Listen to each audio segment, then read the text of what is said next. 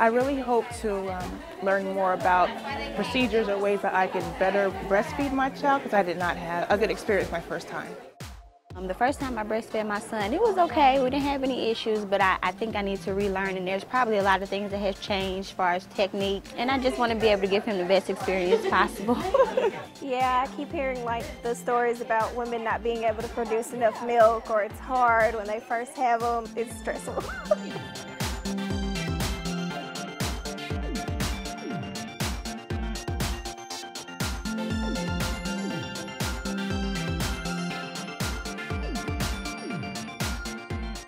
Started Julie's Village so that I could help prepare expectant moms so they would not have the same experiences that I did.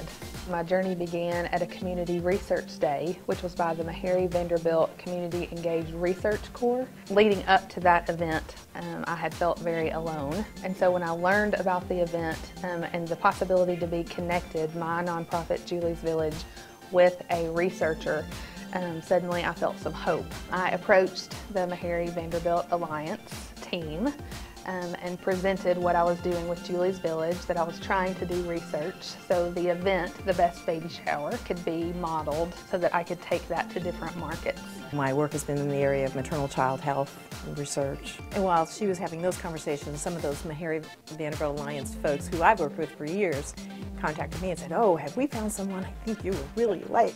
As a researcher, I felt like a partnership with someone like this, I felt like I could help her with what sounded like what her needs were, but also in our own work in trying to move some of the breastfeeding efforts forward. So I thought it was really exciting to have that opportunity. It's nice, it's developing this partnership, and we sort of keep each other honest about this whole process, and then I think we'll be in a much better stead at the end for being able then to take on a full-blown research project.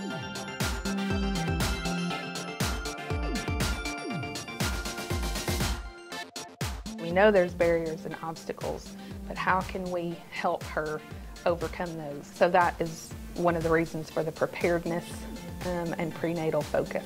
Overall, I thought it was great information given. I think I have a little bit more knowledge, and I'm still gonna do some more research to see what I can do and what I'm able to do. There are a lot of things I learned about not giving up, and things I probably did not do correctly the first time, but a lot of things that I have learned.